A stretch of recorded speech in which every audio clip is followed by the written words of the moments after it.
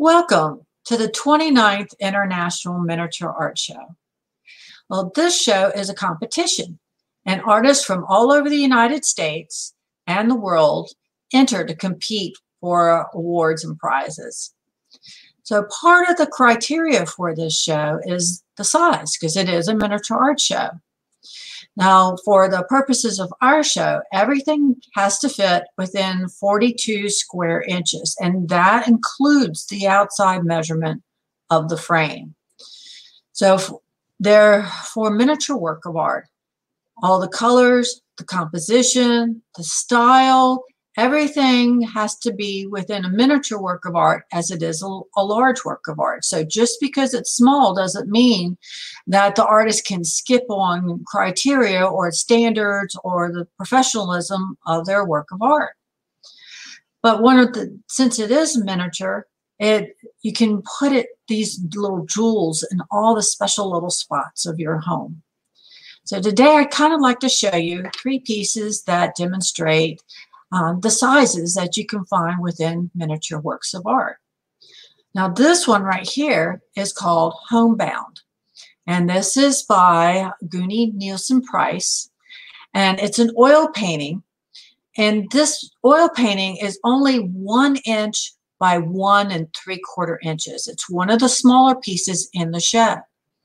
And you can see it's a beautiful little sunset scene with the sailboats on the sailing along. So everything that's in this painting has to be the same standards as what a large painting would have. It's just smaller. Now, some of the more miniature or medium-sized paintings in the miniature art show here's a nice one by Barbara Stanton. This is also an oil painting, and this is the rhododendrons. And you can see how the frame is also an integral part of the painting. She's framed it so it balances the work of art. You see the beautiful little blossoms, and the frame matches the flavor of the painting. Now, this one right here that I'm going to show you next is one of the largest pieces that we have in our miniature art show that meets the criteria. And this is an oil on ivorine painting by Beverly Abbott. She does beautiful wildlife pieces, and you can see how the flavor of miniature art really shines through her work.